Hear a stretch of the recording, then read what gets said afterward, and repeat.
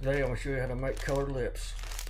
Color and polycarbonate with right dye.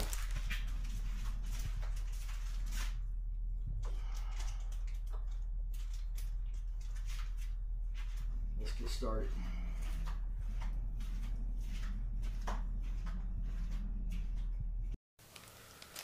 Here is a couple reasons why I've been started doing this. This is polycarbonate for crankbaits and stuff. There's the green, the red, blue, and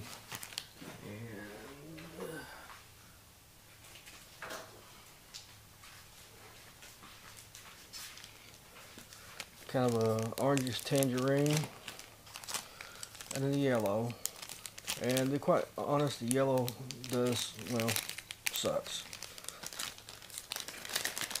I mean, you can see it, I mean, it looks fine. But you can also do these, which this is a G10 fiber board. It's not the polycarbonate.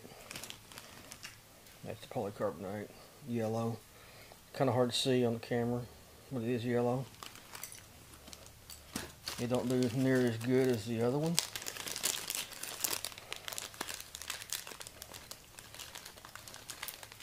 You see it? Like there's the blue one. And I do that because some of my crankbaits, like my, ouch, sharp, like the simple craws, I'll add red bills to. Like this color has a tangerine in it. It kind of matches the body, kind of matches this tone here. That's the reason I do it. So I'm going to show you what the process is and how to get it done. Okay, what I got here is just a little cheap single burner electric. I got like that come from Walmart, I think. This little stainless steel pan comes from like dollar store, anywhere. Comes with a little lid and some water.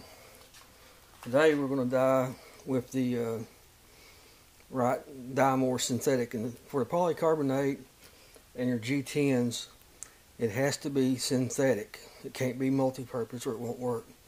And we're going to do graphite today, just to show you, because I hadn't done this yet, so this will be interesting for me too. And it don't hurt to shake it up, because the dyes will go to the bottom. So I need something to cut it open too.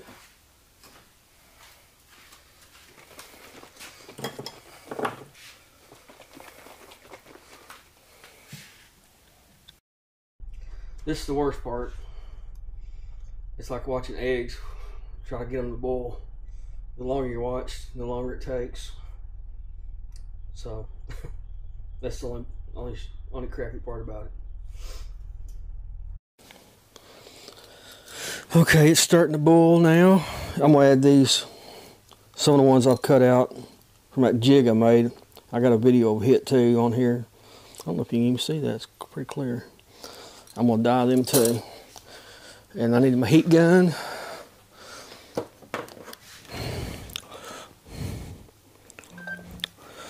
Get my heat gun here.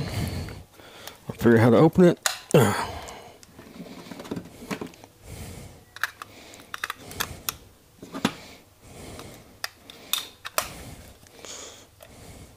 And it works. Now we're gonna, that's the wrong temperature. I'm at 156. Our ideal is going to be around 200. Boil it, not super hot, but we need it boiling. Plus, if it's too much in here, it will tend to boil out, and you don't want that.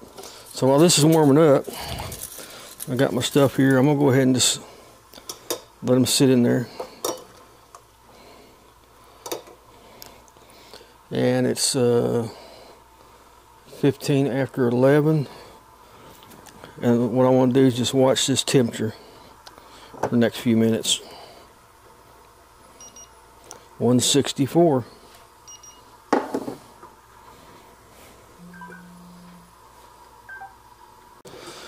All right. About 188. And you should be able to start hearing the noise.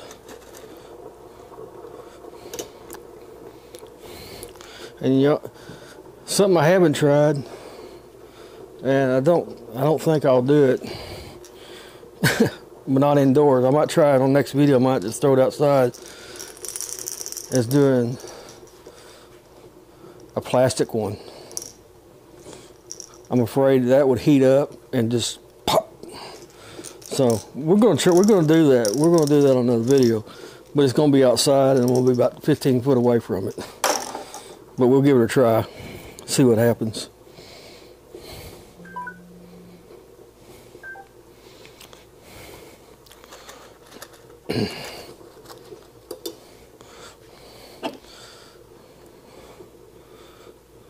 We are right at 200. Whoops. If you can see that. Well, it goes down pretty quick when okay. 203. And they've been in there a couple minutes. And what I like to do is, since it's being a real dark color, we'll need to check it from time to time. Like same thing if you do the reds or the blues or greens, they will turn quicker than you think. And usually the darker colors will do pretty good. And actually, that's it. That's been in there a total of 5 minutes. And I'm gonna say that's a good color. Let me turn and plug this. Oop, burn my cord. All right, let's take it to the table.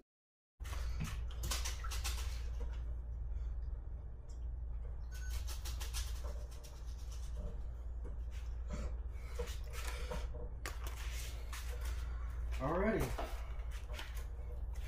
let's see what that looks like.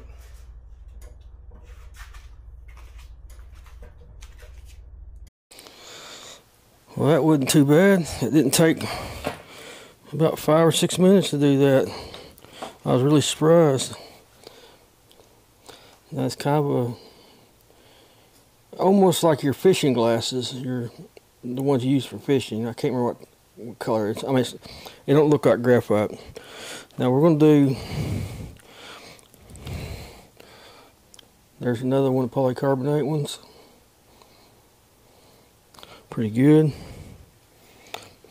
And what I'm doing, but you cannot see what I'm doing. Let's get it back a little bit. Sorry if I'm wiggling around. What I'm doing is getting stretched out where I can dry them. Check that out. That is the G10 fiberboard. It looks completely black, but I don't know if you can tell. It is translucent. As far as I can see my finger through it on the other side. That's pretty cool. We'll set these out. I like to pat dry them. You're supposed, I mean, someone said he recommends you to dry them out as soon as you get them out, as quick as you can. I don't know if it really matters or not, but if someone says do it, you might as well do it. Can't hurt.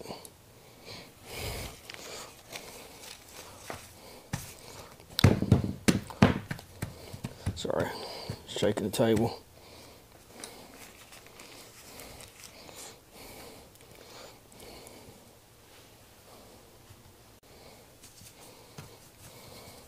Where's underneath there? Let these dry out.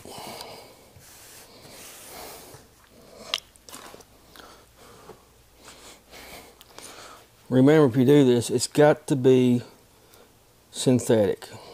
Otherwise it will not work at all.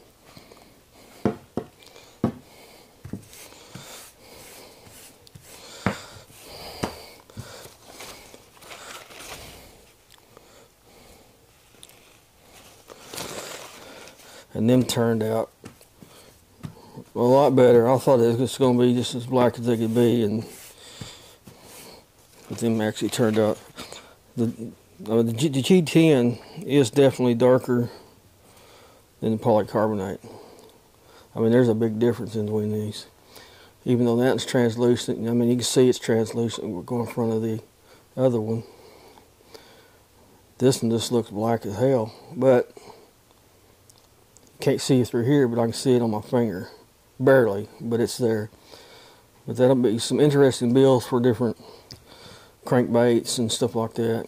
Because I like the building the black baits, solid black, and why not have a bill? And actually these will look good on some crawl patterns too. Alright, that should wrap us up on that. Well, I hope you liked the video as far as the dyeing the polycarbonate and G10 fiberboard. It's a pretty interesting product. You can get reds, blues, greens, purples, I think lavender. There's a whole bunch of different colors. But beware the yellow, which is daffodil. It's not that good. I mean, it'll work, but it takes a long time as far as boiling. These being the darker colors, especially this one, the graphite, honestly, it'd take 10 minutes tops. And only had to dip it one time to check it, and it was good. So maybe y'all build something like that on your next build. See y'all later.